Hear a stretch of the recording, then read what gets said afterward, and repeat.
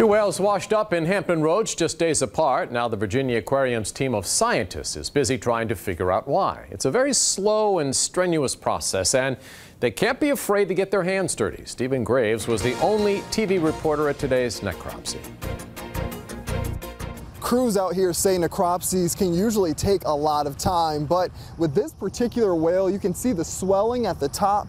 That's a sign of decay, which means this one's going to be a challenge.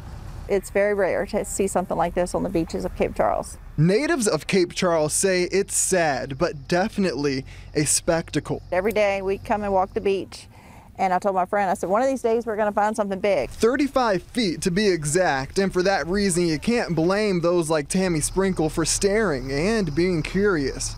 Hopefully the scientists can get the information they need and we can determine what's making the whales wash up. Yep, she said whales. This guy is the second young humpback found dead in the Chesapeake Bay within a week.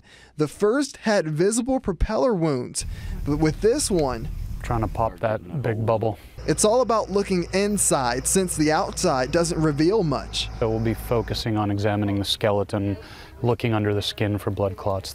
So from heavy machinery hauling to a lot of cutting, even if it smells. If you can't stand it, you need to leave.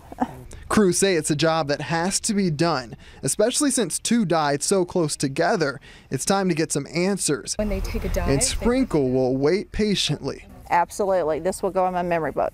I'm told the whale will be buried elsewhere. In the meantime, we might not know the exact cause of death for several weeks. Reporting on the Eastern Shore, Stephen Graves, 13 News Now.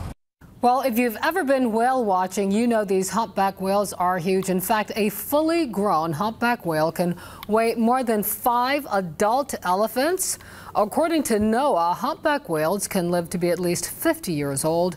Their main predator is the killer whale, although sharks will also attack young or sick humpback whales.